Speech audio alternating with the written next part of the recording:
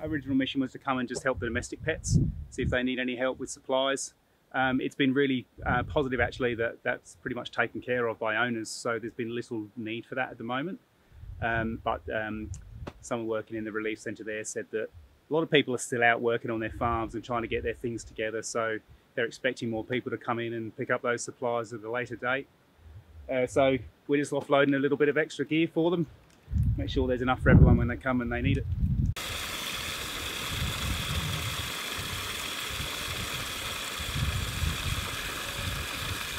We looked for a part that was unburnt. We looked for trees that hadn't been through a fire in the past pretty much. And we're looking for fresh shoots.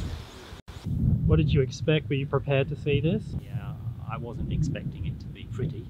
I mean, it is shocking when you see some of the stuff out here.